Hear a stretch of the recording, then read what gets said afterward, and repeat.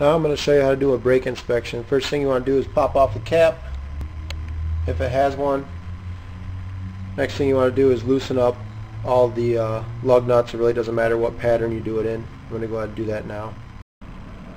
Next you want to jack up the vehicle. You can either do that by a suspension component like a shock or a control arm or something along those lines. You always want to do it at a solid point on the vehicle.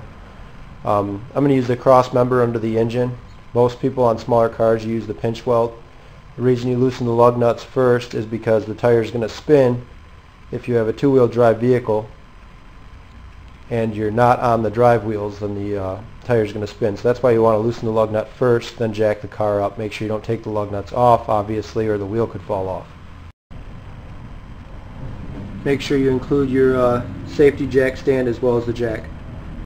Next, take off all 5 lug nuts. And you may have to kick the wheel or the tire to get the wheel to come off because sometimes they get rusted on. I want to put a little bit of anti-seize where the wheel meets the rotor just so it doesn't get corroded on there. I'll do that in between all of them, all the way around.